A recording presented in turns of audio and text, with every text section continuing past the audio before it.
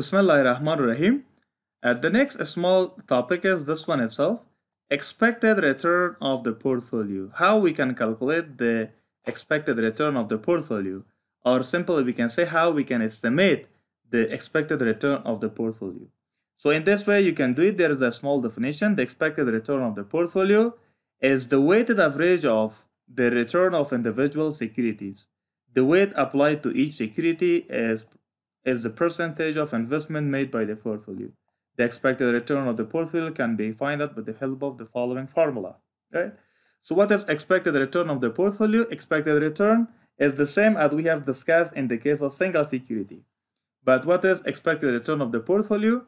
Expected return of the portfolio is equal to the weighted average of return of each security. For example, you made a portfolio of four securities. How many securities? Four securities.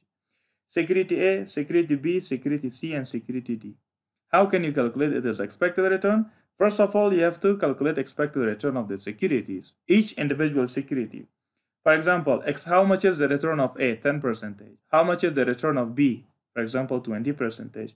How much is the return of C? It is 30%. And how much is the return of D? It is, for example, 40%. Return of each security should be multiplied to the proportion of investment. For example, out of your total capital, how much is invested in A? Let me give a simple example. For example, we have four securities. How many securities? Four securities. Let me explain here. For example, we have security A, we have security B, we have security C, and we have security D, right? Here, for example, for each security, there is a return. For example, return of A is 10%. Return of B, for example, 20%. Return of C is 30%. And return of D is equal to how many percentage? 40%. And of course, each of these returns should be multiplied to the proportion of investment. Proportion of investment means, for example, out of your total capital, how much is invested in A? For example, out of my total capital, 40% is invested in A. For example, 20% is invested in this one. 30% is invested in, for example, C. And let us say, for example, 10% is just invested in this one. So the return of each security should be multiplied to its proportion of investment. And for this one, there's a formula. Expected return R bar P. Why this time R bar P? Because it shows that it is expected return of the portfolio is equal to R into X. What is R? R means return of the portfolio. So in this case, this is R, this is R, this is R, and this is R, right? So these are the R. Multiply to X. What is X? X means proportion of investment, right? And of course, the total of your proportion should not be more than 100%. And of course, this one show your capital. For example, 20 plus this one 60 plus 90 plus 100. If this is in the form of percentage, total should not be more than 100. If it is in the form of decimal, the total should not be more than 1.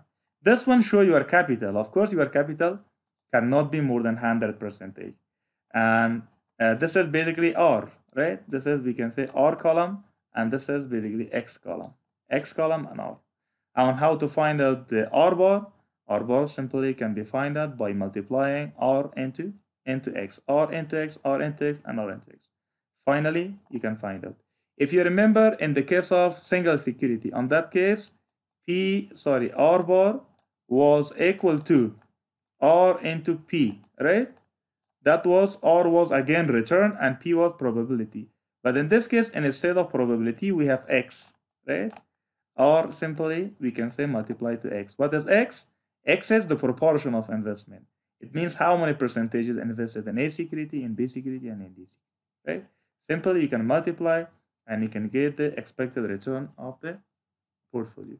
In the next video, please watch the example how to find out the expected return of the portfolio.